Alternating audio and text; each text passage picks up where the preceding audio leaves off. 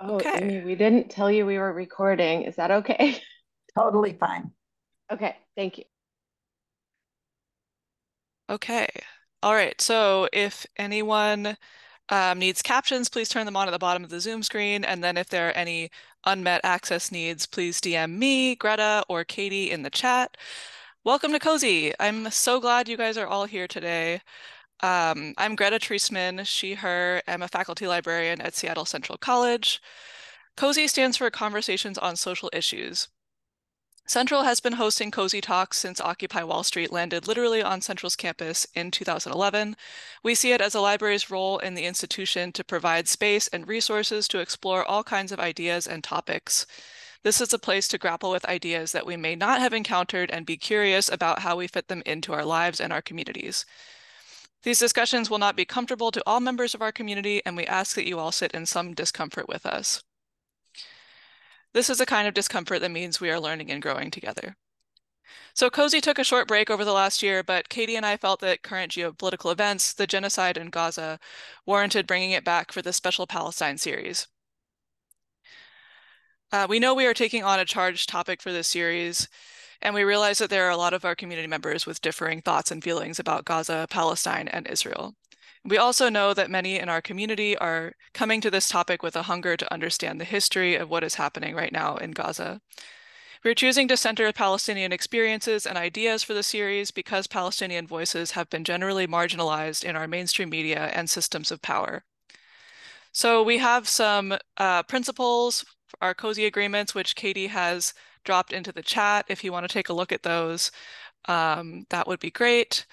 And the chat is going to be limited during this presentation part of the session. So you can send chats to the co-hosts, me and Katie, during the presentation, and then after it's over, we will open the chat so you can add comments and questions to everyone. Please use chat thoughtfully and respectfully. When the Q&A discussion part of the session starts, please raise your digital Zoom hand when you want to speak, and we'll be using progressive stacking today. So we'll be taking questions from students and members of the community who have Palestinian heritage first, just moving those up to the top of the queue. So if you hold either of those identities, you can rename yourself with an asterisk in front of your name, and we'll move your question up. And let us know if you'd like any help with this. Okay, finally.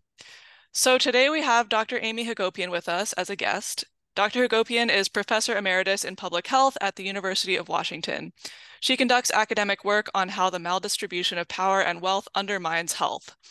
She taught a class on war and health for 9 years at the UW and led a team to measure war-related mortality in Iraq in 2011. She also taught a class on homelessness with an emphasis on causes and consequences of living unsheltered. She serves as vice chair of the editorial board of the American Journal of Public Health and received the APHA's Sidel-Levy Award for Peace in 2018.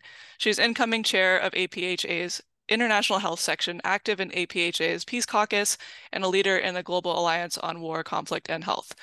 Welcome, Amy. Please take it away. Oh, thank you so much. What a nice introduction. And nice to see you all here. Let's see, we have 35 people in the room. That's lovely. Nice, cozy group, so to speak. And I'm going to talk with you today about a paper that I co-authored with my colleague Osama Tanous, which is forthcoming shortly in the International Journal of Social Determinants of Health and Health Services.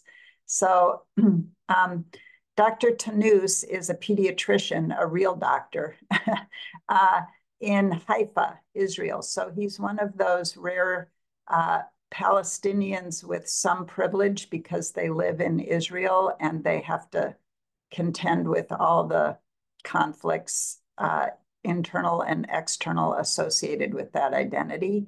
I have been in contact with him regularly throughout this latest episode and can share some of my interpretations of his thoughts on this. But he was doing a fellowship at Emory University 3 years ago and asked would I be a collaborator on a project. And we decided to talk about homelessness and how it manifests differently in the United States and in Palestine.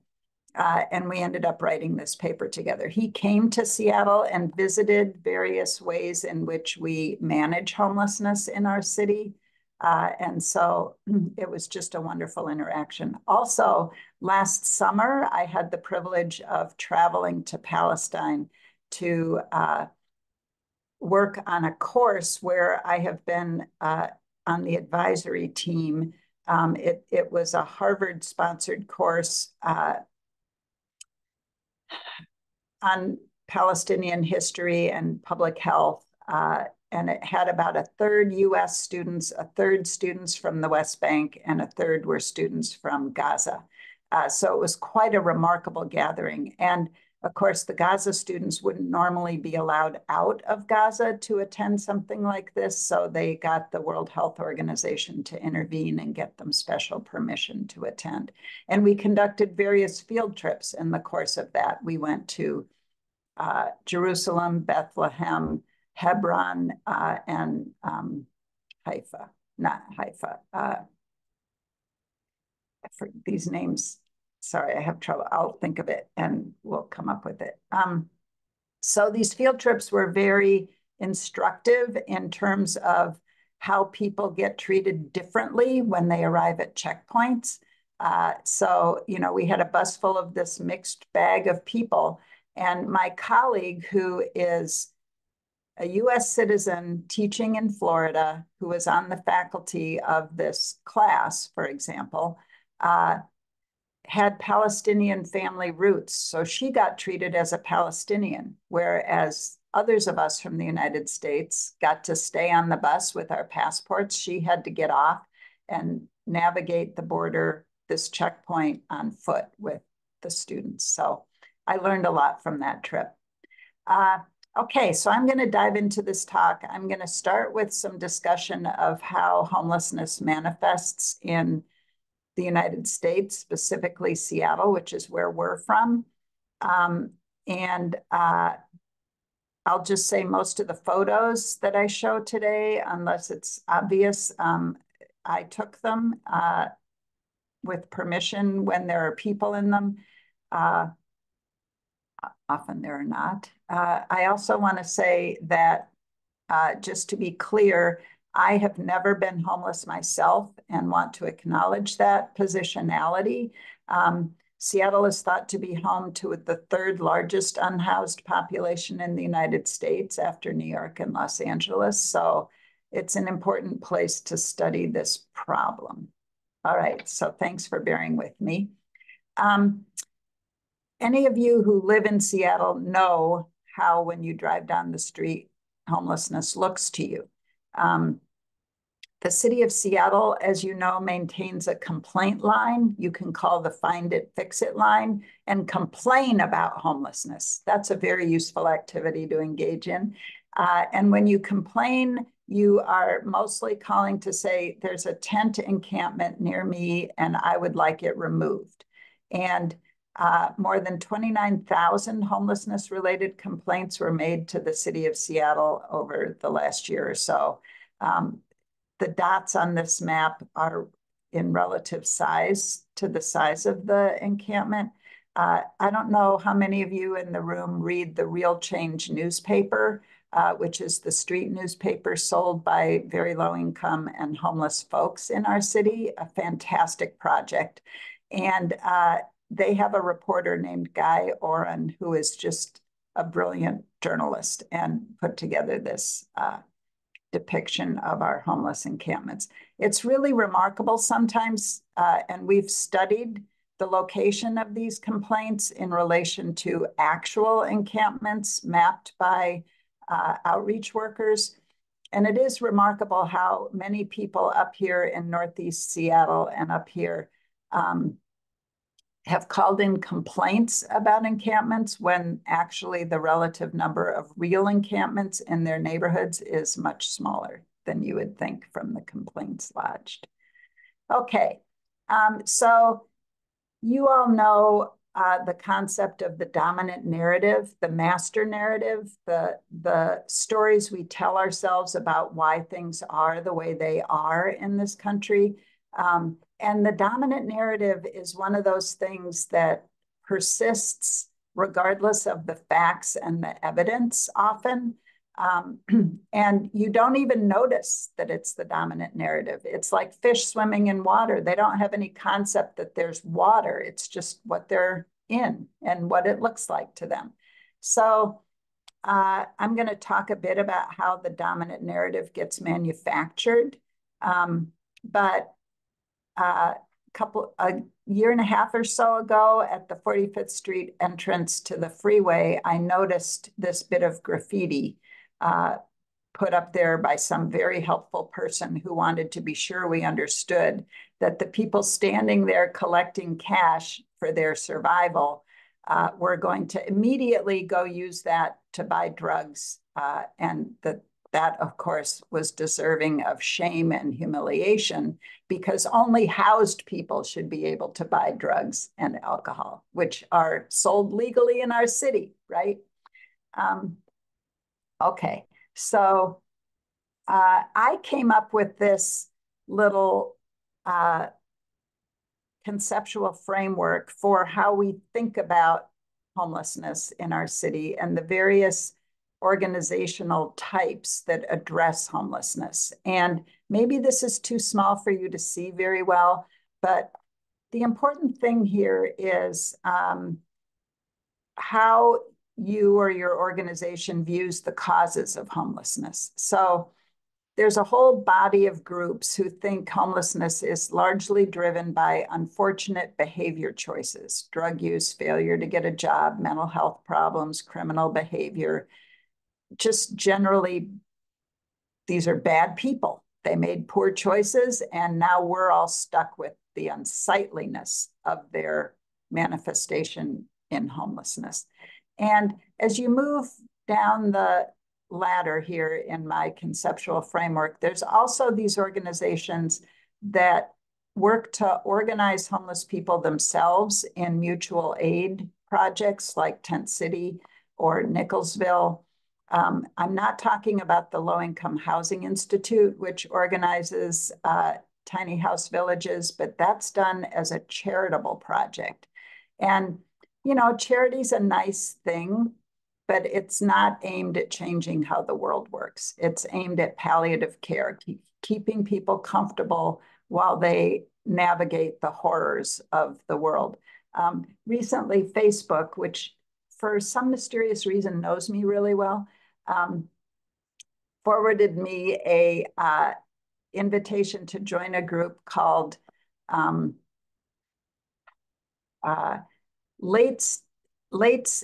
of Late Stage Capitalism, reframed as heartwarming stories.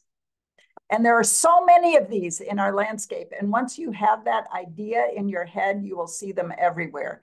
But charity is about turning this horror into a heartwarming story, right? It's not aimed at changing how power works and how people get into these situations. So that's my little framework. You're welcome to ask me for it. I can send it to you. I really like conceptual frameworks where you map out how you think something happened so that you can choose a place to intervene. And so all these places, these influencers, news, family and friends, street observations, these places where the dominant narrative gets manufactured, feed public attitudes towards homelessness, which feeds into how public officials and policymakers view homelessness, which drives the laws, the budgets, the policies, and produces homelessness. Advocates can intervene in various ways, but it's important to think about, if you wanted to change how this works, where would you intervene? So here's an organization that helps drive the dominant narrative called Change Washington. Does anybody subscribe to their emails or heard of them or interact with them? For some reason, I'm on their email distribution list, which is sort of every week there's a new horror. But they have a website. You can go there. You know, this is a photo from their website. You know, the craven addict, homeless person. Seattle's safety is in the hands of the city council. Make your voice heard today. So they were all about recriminalizing drug use so that we could put people in jail. And it's amazing to me, they were successful. We did recriminalize. And yet I live a few blocks from 12th and Jackson, which is sort of where there is open air drug dealing, and not a single thing changed. There's still, I mean, when you go there, it's just this hotbed of despair, you know, just misery, unhappiness, mental illness in full display. Nobody's helping these people at all. They're just on their own on this street corner trying to survive. So these are the folks who are all about driving this narrative and who helped get the new conservative group of folks elected to our city council.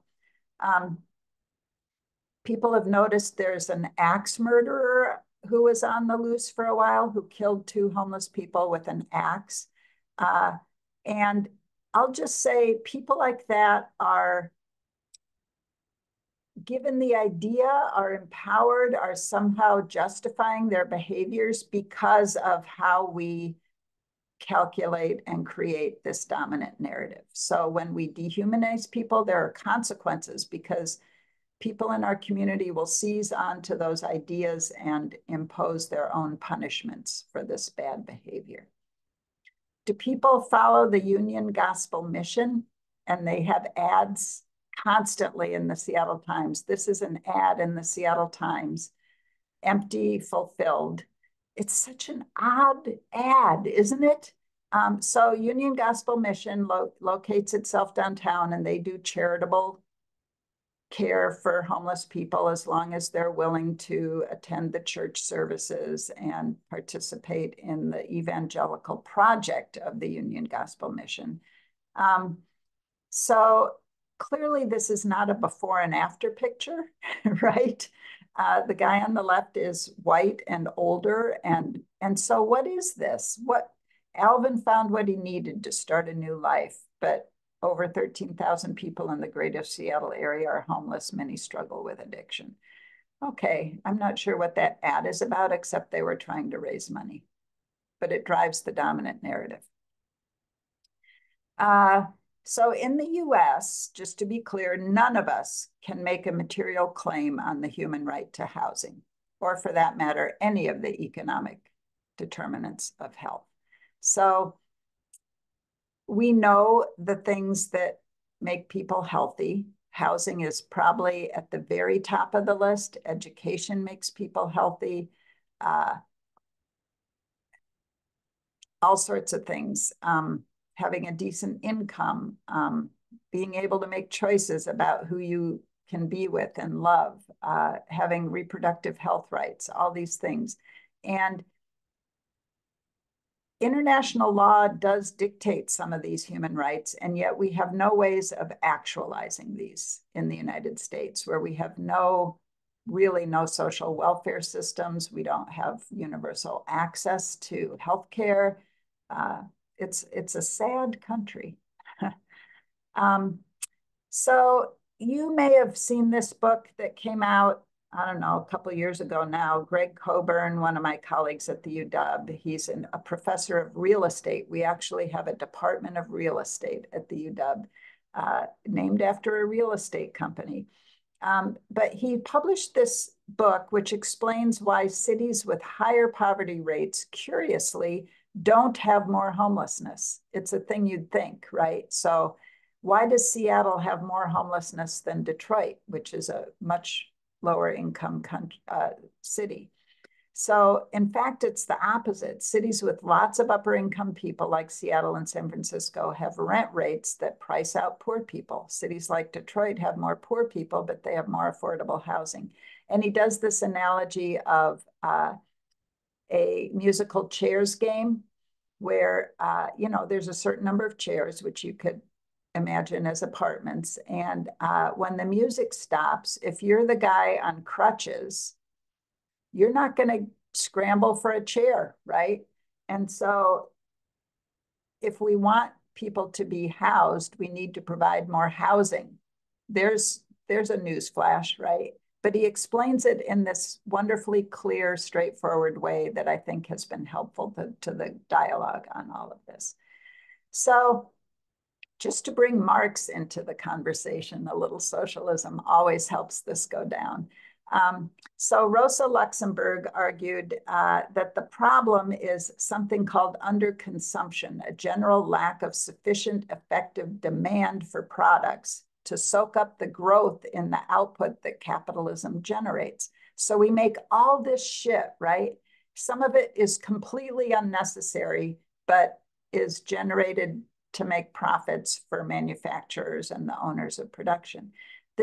And a crisis arises because workers are exploited and by definition of surplus value receive much less value to spend than they produce.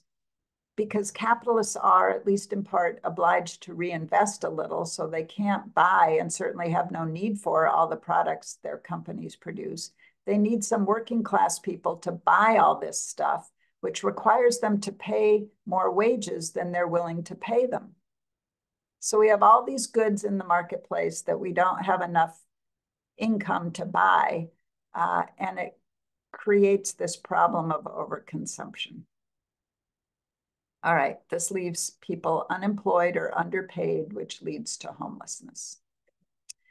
And more homes are getting into the hands of wealthier corporate distant landlords.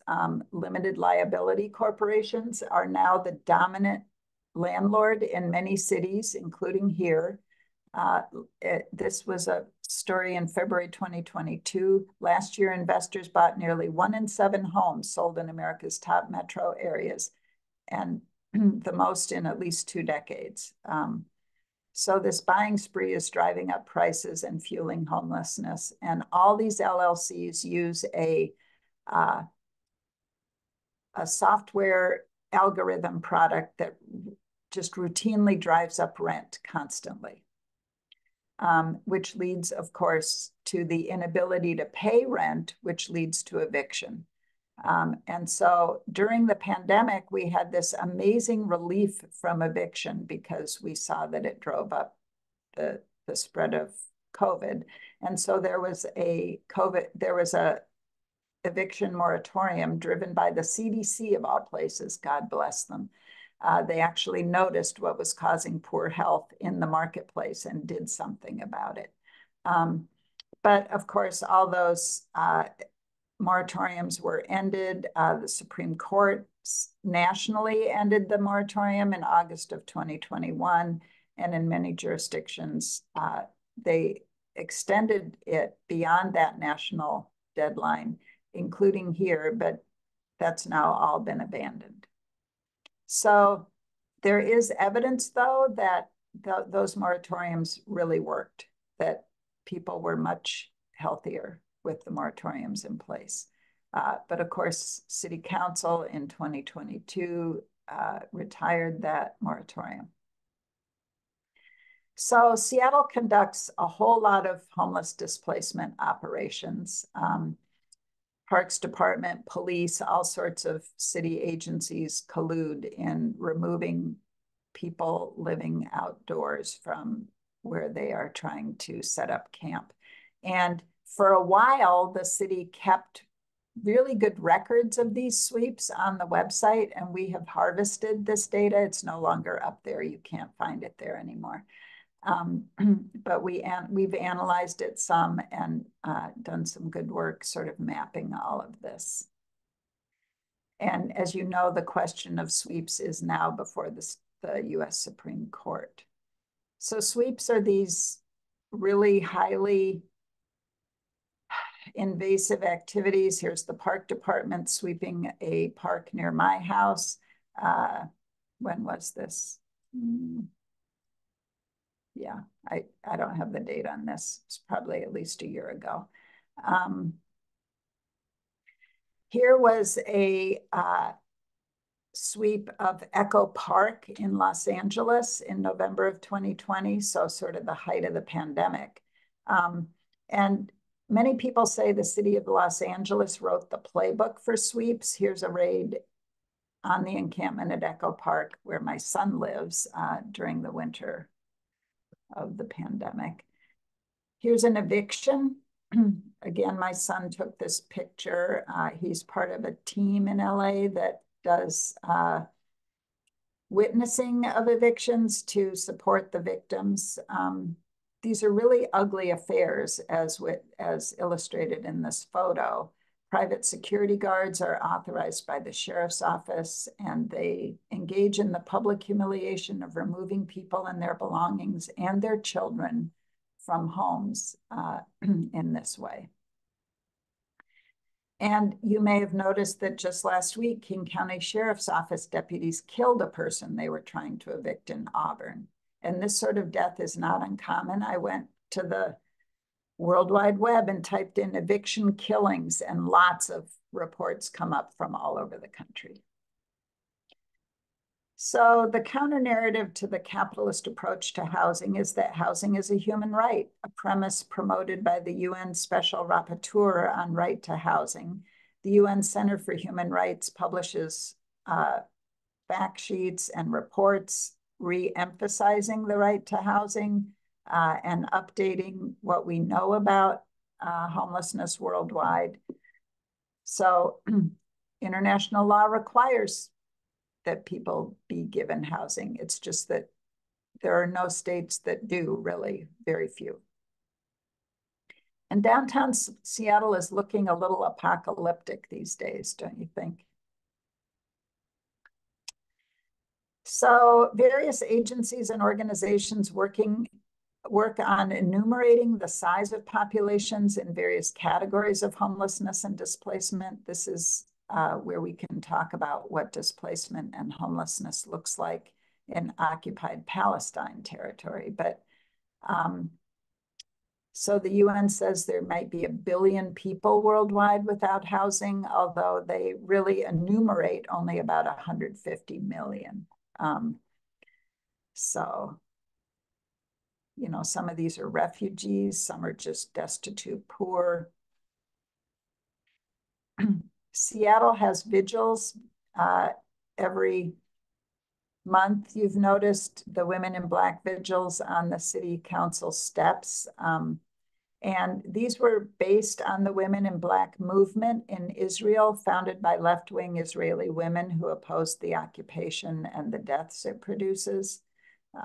So, you know, this goes back decades.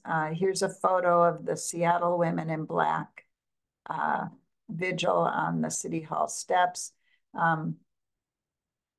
At least 380 homeless or temporarily housed people died outside or in public or by violence in 2023. And already this year, we're at 117. So we're on track to maintain our rapid death rate of homeless folks in Seattle. But homelessness in Palestine looks different from how it looks here.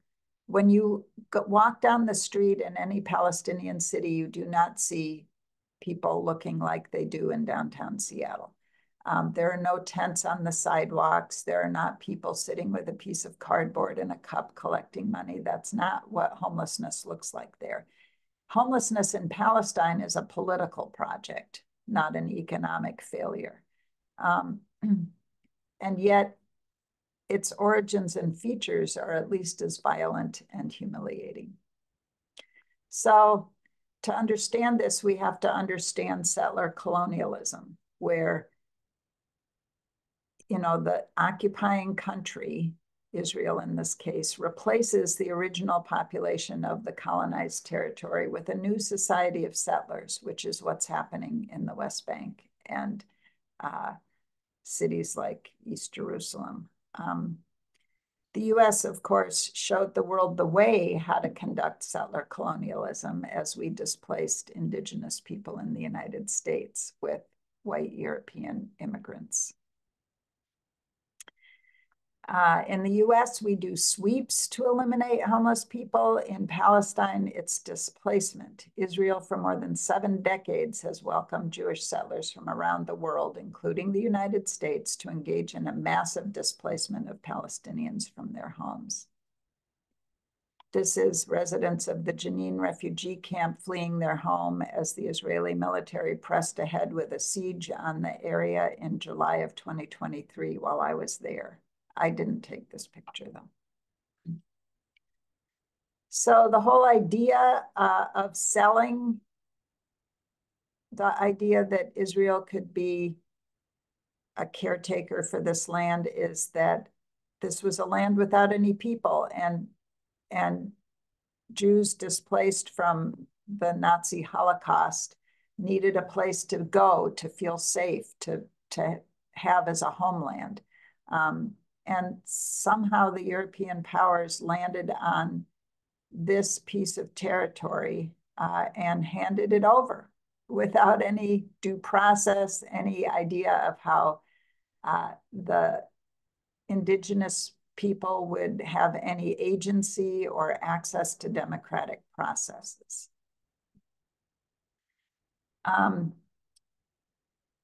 There are two disconnected territories comprising Palestine, which are Gaza and the West Bank. And by the West Bank, we mean this side of this territory where it's the West Bank of the Jordan River, which is on the west side of Israel.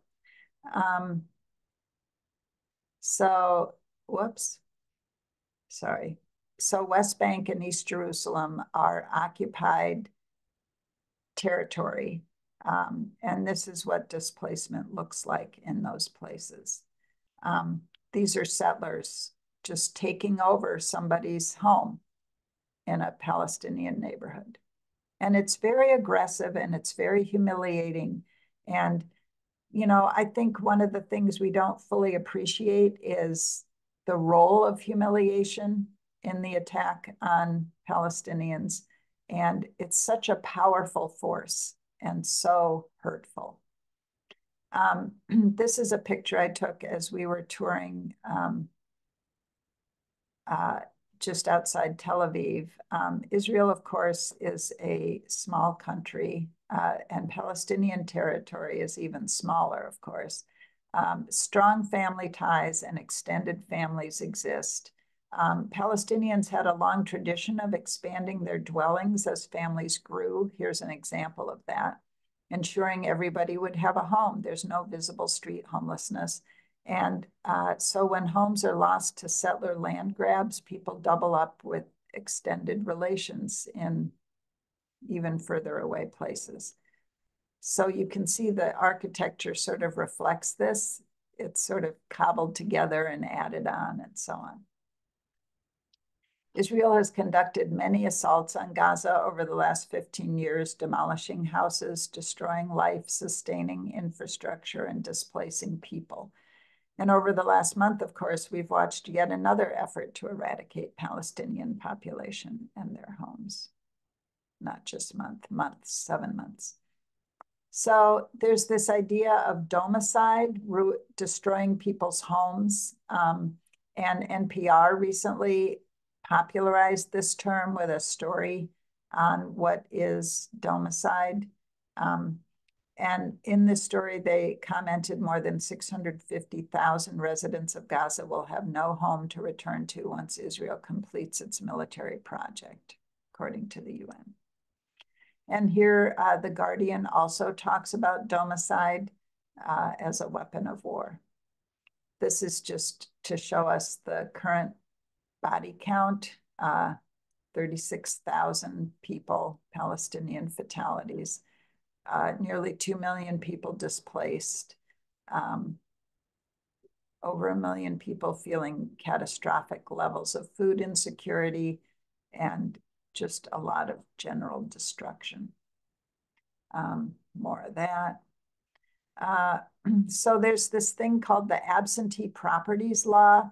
It was passed in 1950 in Israel. It regularly inspects, authorities regularly inspect whether Palestinians are actually occupying the properties they own. And it's been used to confiscate homes in Jerusalem and other territories in the West Bank. This law has kept people from traveling, taking jobs in other places, or even marrying people who live elsewhere. Confiscated properties are given to Jewish Israeli settlers by various state officials, including the custodian of absentee property. It started doing this in 1948 and then in Jerusalem, and then it has expanded this law to the remaining areas since 1967. When I was there, this was playing out. These are my photos. So Israeli settlers seized the family home of Sidel-Levy, the name of the family, in the Old City in Jerusalem after breaking into it under the protection of Israeli forces and forcibly evacuating the family from its residence. And then when they gain access, they fly their flags from the windows to just further humiliate everyone around. And then once the courts awarded the property to the new settlers, the court also ordered the family to pay the cost of its own displacement.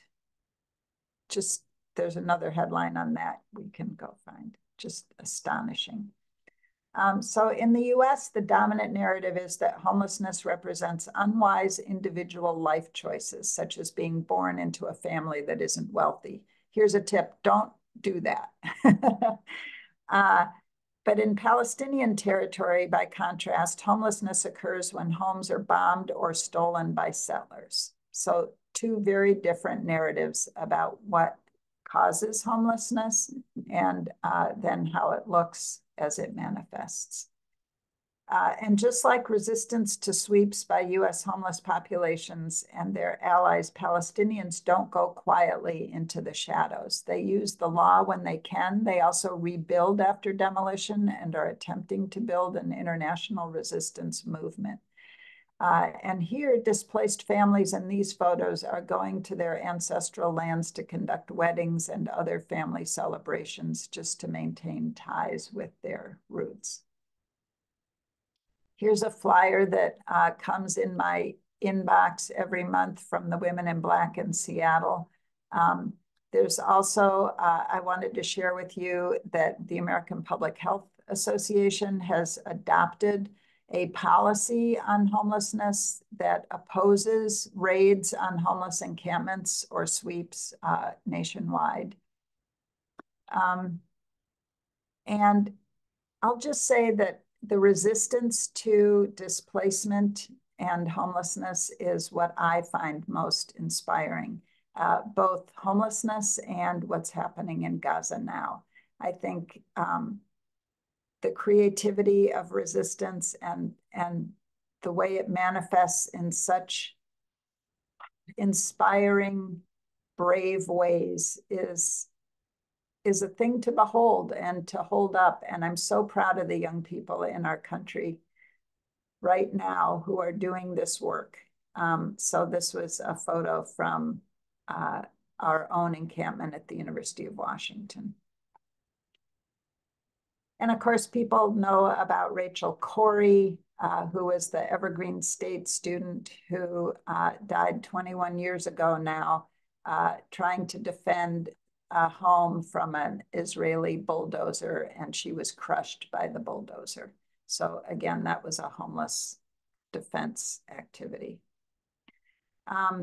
You noticed last weekend there was a 25-mile march across the city of Seattle in solidarity with the people of Gaza, and 25 miles is the length of the territory of Gaza, so they were replicating that experience. So the human right to housing is meaningless without the means to ensure it. Building resistance to settler colonialism and unregulated capitalism is really the only solution to homelessness. We need solidarity mechanisms, family, community, and unions. And charity is not the solution. We need to really address root causes and change how power is distributed.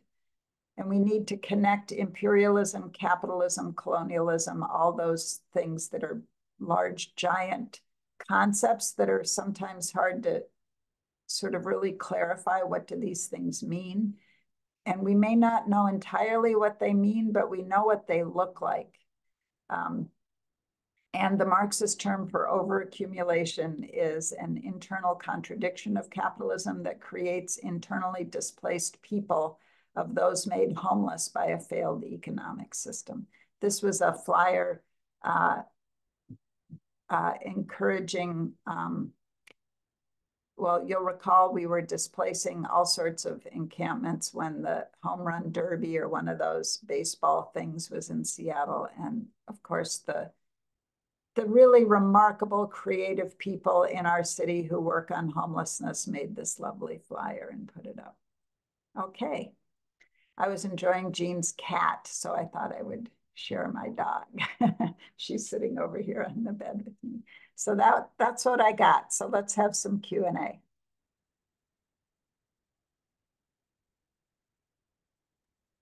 Okay, thank you for that presentation. I've changed the chat settings so that you can drop your questions in the chat, and looks like we already have a question from Amal.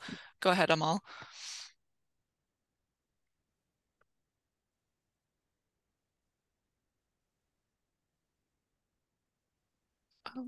Oh, Amal, I can't hear you. Are you muted?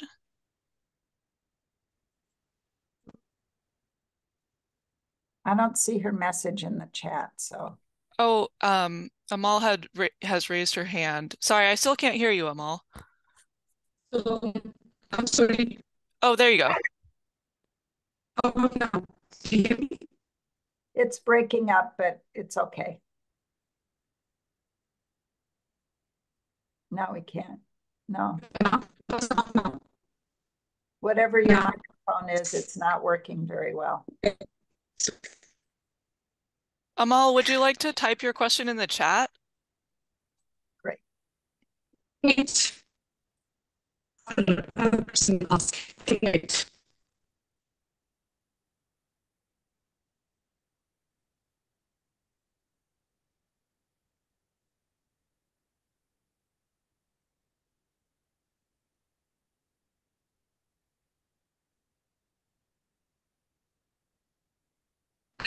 Wait, so someone else ask a question.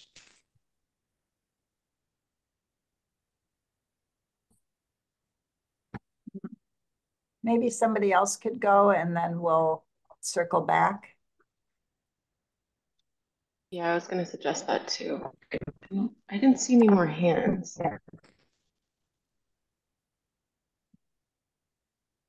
Nobody has a comment?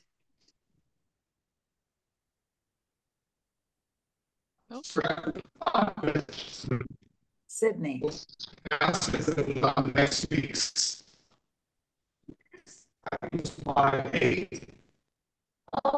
or last week's. Sydney, Okay. could you unmute and try to ask a question? Yeah, does my Yes, sound perfect. okay? Yeah, hi, thank you so much for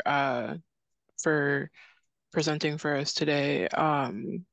Yeah, I found your the information you gave us really insightful. Especially about just kind of like the violence that goes into both forms of unhousing people, but in different ways.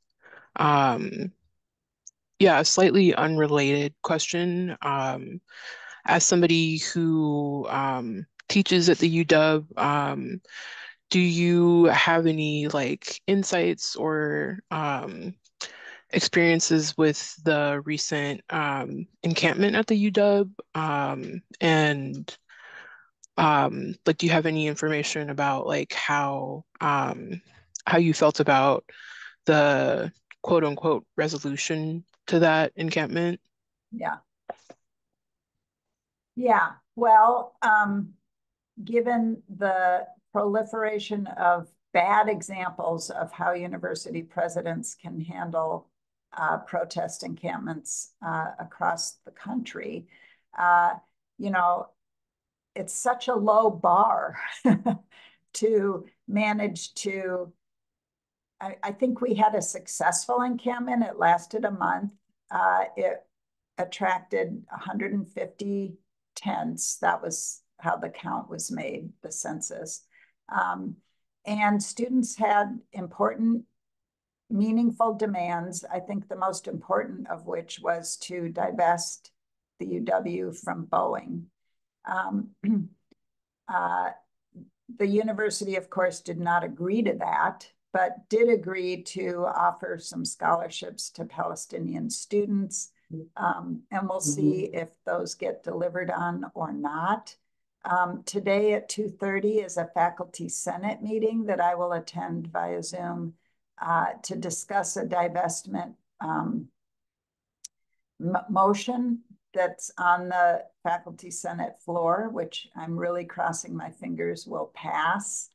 It's always hard to know whether to put forward measures like that, because if they don't pass, it's really bad. If they do pass, it's really good. So we'll see what happens with that. We've been working to lobby our faculty senators on this vote.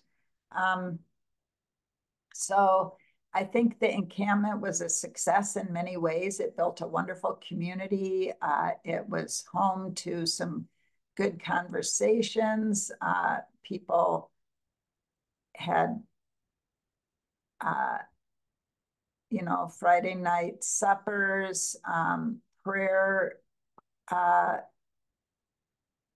exercises, talks. It was a good exercise to do. Did it accomplish what we'd hoped? Certainly not.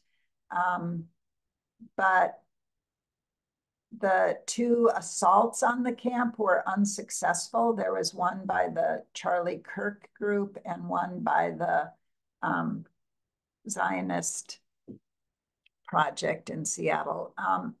And neither of those were successful, largely, I think, because so many university faculty and non-encamped people showed up to help with the defense. And that was an important way of demonstrating the power of those who were encamped. I don't know if that answered your question.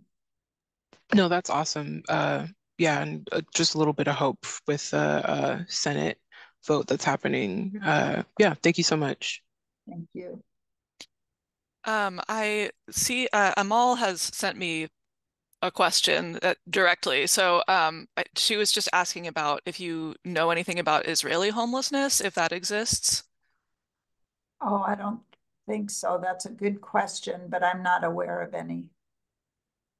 Yeah.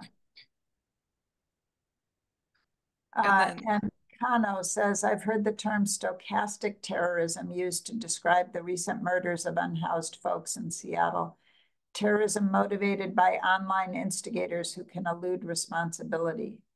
So like Change Washington, in my opinion, they're not unnamed.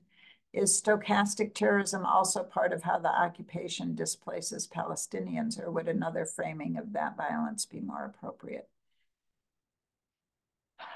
Well, I mean, certainly in Israel, the dominant narrative is inescapable. And so if stochastic terrorism is specifically online, in Israel, it doesn't need to be online. It's just everywhere. I don't know if anyone noticed, but during I think it was last November, as Netanyahu was busy targeting hospitals in northern Gaza for bombing, there was a sign-on letter by Israeli physicians to Netanyahu, Prime Minister, saying, it's okay with us if you bomb hospitals in Gaza. 100 Israeli physicians signed this letter openly with their names, no hiding behind anonymity or anything like that, 100 of them. And I read this, not at first, it wasn't in a normal news source. And I said, that can't possibly be true. Somebody's just being ridiculous. And so I wrote to Osama and said, is this really true? And he said, oh, it's not only true, some of my colleagues at my own hospital have signed this letter. And I mean, to me, that was just the most shocking thing I can imagine. Imagine a physician saying it's okay to bomb a hospital just because people are not of your ethnic group. So I don't know, I haven't heard this stochasticide question. And I would just say, I think creating the dominant narrative is not just an online project. There is a question from a student who's listening with Kano that I'll bump up to the top. It says, with the overpowering insidiousness of the Israeli dominant narrative, how can we find solidarity with the Israeli working class, such as the original women in black? What could escaping the dominant narrative in Israel look like? Well, I think there's a very small left-wing movement in Israel, and those folks are, of course, remarkable for what they're trying to do. I'll say that people in Gaza are well aware of the student movement here and the encampments and the bravery of students standing up to police and to attackers at UCLA, at Columbia. They know this is happening and they really take courage from it. And so I'd say more of that. We just need more direct action, more marches, more encampments, more all of this. At APHA, I spoke about APHA and the statement we adopted last year on encampment sweeps.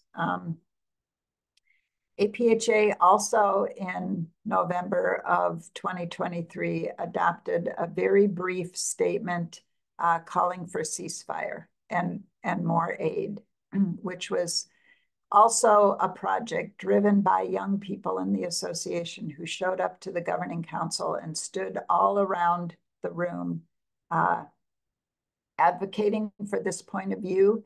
And it was very controversial. There's a strong Zionist streak within APHA, sadly.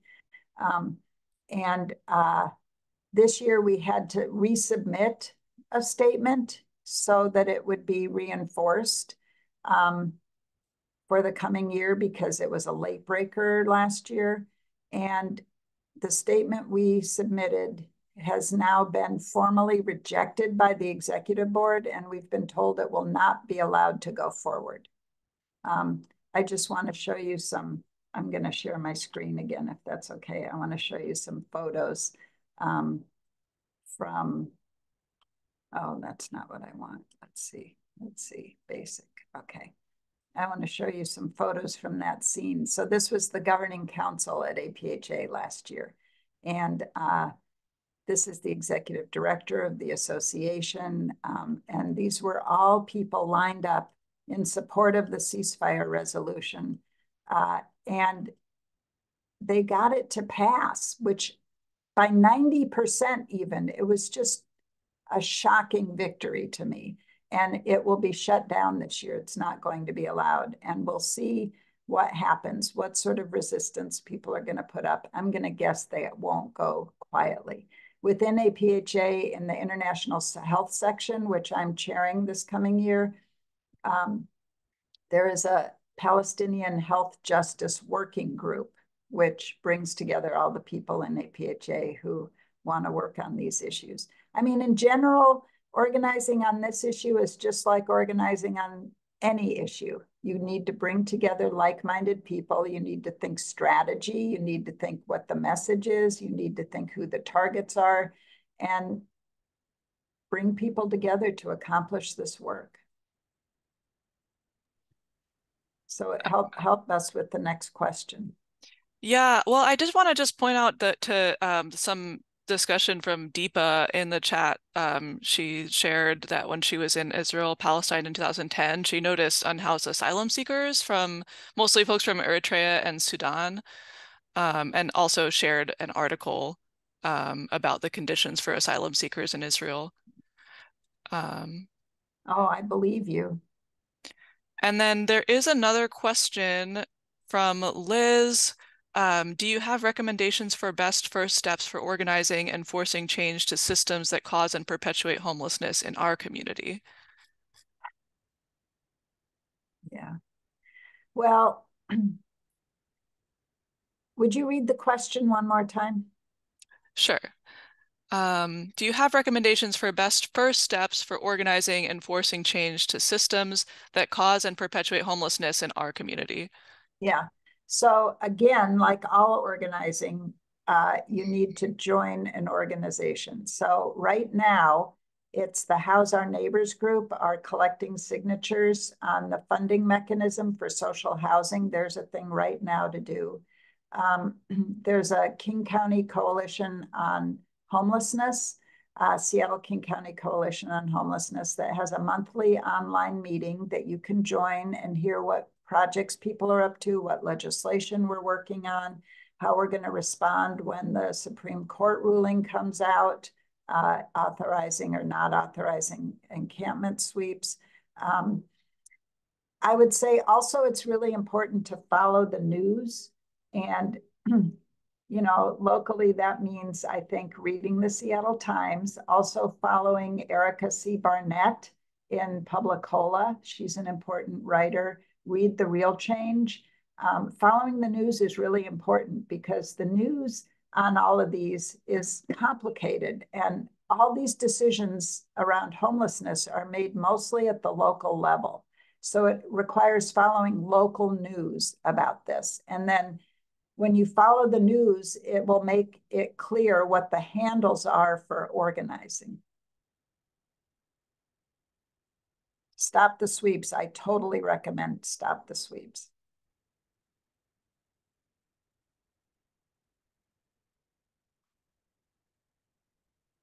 All right, it is 12:59. If there's one last lingering question, we could do one more, or we can just give Dr. Hagopian a big thank you and wrap it up.